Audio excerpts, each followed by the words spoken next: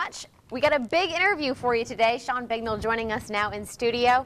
If you don't know by now, I said this at 6, they're missing too many sportscasts if they don't know your name by That's now. That's right, exactly, not paying attention. Yeah, Sean's leading how many categories in the nation here? I don't look. Last I checked was slugging percentage, RBIs, total bases, and, home runs. Oh. Not bad.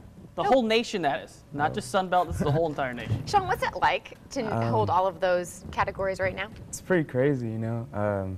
Just trying to go out every day and help the team out, and if it turns into personal success, it does. But usually it's just trying to help us out, get an extra hit, get runs when we need them to put teams away. Usually, you know. Now, you guys have right now the best overall record in the Sun Belt. How confident are you guys heading into conference play this weekend? Oh, we're really confident. The team morale is really high right now. We feel really big going into this weekend. Putting up some big runs. Pitchers are stopping guys, so we feel pretty confident this weekend. Thus you should. Talk to us about why you chose to come to UALR. It was a funny story, you know. Out of JUCO, had a couple of D1 offers, and it was always my dream to play Division I. And I just came here. It felt right. Coaching staff was pretty awesome. Facilities looked great. And my dad just looked at me. He says, "Well, now you know where you're going to go next year." So I was like, all right, let's go. Yeah. Coach Norwood sold you. I was just saying, Norwood's the deal. Yeah, he's a convincing guy. Pretty convincing. He's also a great co-host, too. He's hosted the show before. Yeah. You guys have seen that. Hey, I think we have some pictures. Yeah. Do we have a picture he to throw looks up here? familiar. Does he look familiar to you guys at home? Do you ever Do you get this? Do you ever get that? Tell me you've heard that before. This is definitely my team nickname. A lot of people call me Tiger. Yeah. Campus nickname, actually. Look at that comparison right there. Now, did you ever hear that before?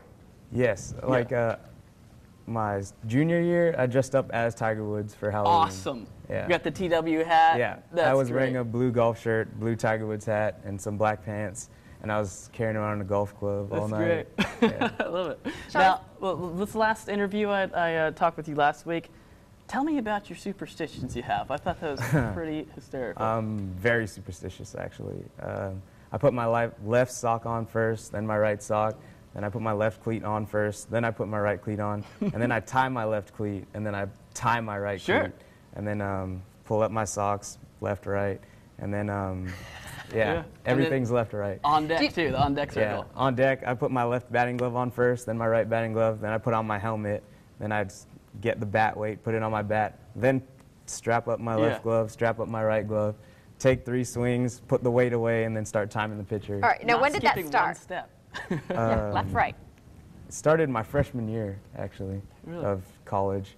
You know, I was like, needed a thing to relax, you know, to get, mentally prepared for an at-bat. So if I do the same thing all the time, it feels like I feel more prepared.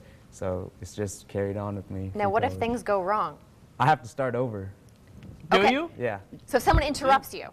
Yeah, I always start over. You can't step into the box without it being complete, right? Yeah. So if I put my wrong shoe on first, I'll take both shoes off, put my turfs back on, and then I'll start again. I love it.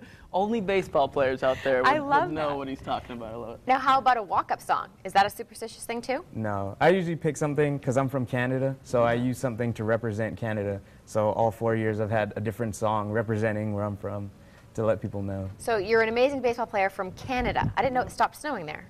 Yeah, apparently. It definitely hasn't stopped snowing. Yeah, Sean, thanks for stopping by. No problem. We appreciate it. Best of luck the rest of the season. Go get him, Tiger.